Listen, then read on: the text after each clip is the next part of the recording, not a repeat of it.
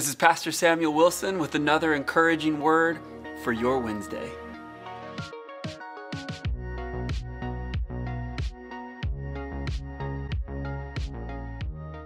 Today we're looking at Psalm 34, verses 3 to 4. Oh, magnify the Lord with me, and let's exalt his name together. I sought the Lord, and he answered me, and he rescued me from all my fears. Psalm 34 is a psalm of David, and like much of Scripture, it has a backstory.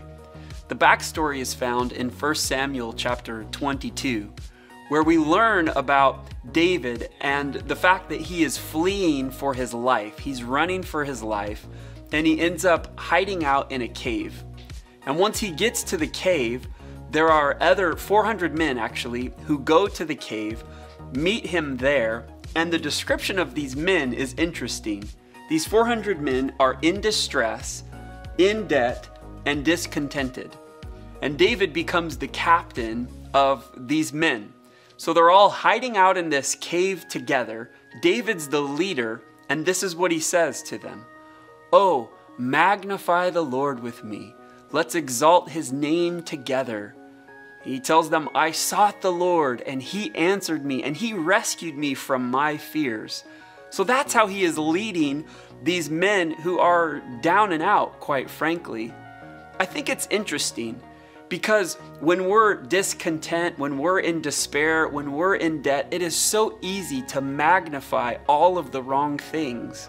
But David points them back, and he points us back to the fact that it is so important in the midst of those seasons to magnify the Lord. You can magnify the difficulty, you can magnify the struggle, or you can magnify the Lord. When you magnify the struggle, you multiply the struggle. But when you magnify the Lord, you multiply his goodness in your life. I hope you're doing well today, and I encourage you in the midst of what you go through to magnify the Lord. Oh, I encourage you. Magnify the Lord with me. Let's be those who exalt his name together, understanding that when we draw near to him, he draws near to us. And when we call upon him, he hears our prayer, and I believe that he will deliver us from all our fears. God bless you on this Wednesday. Have a great day. I look forward to seeing you soon.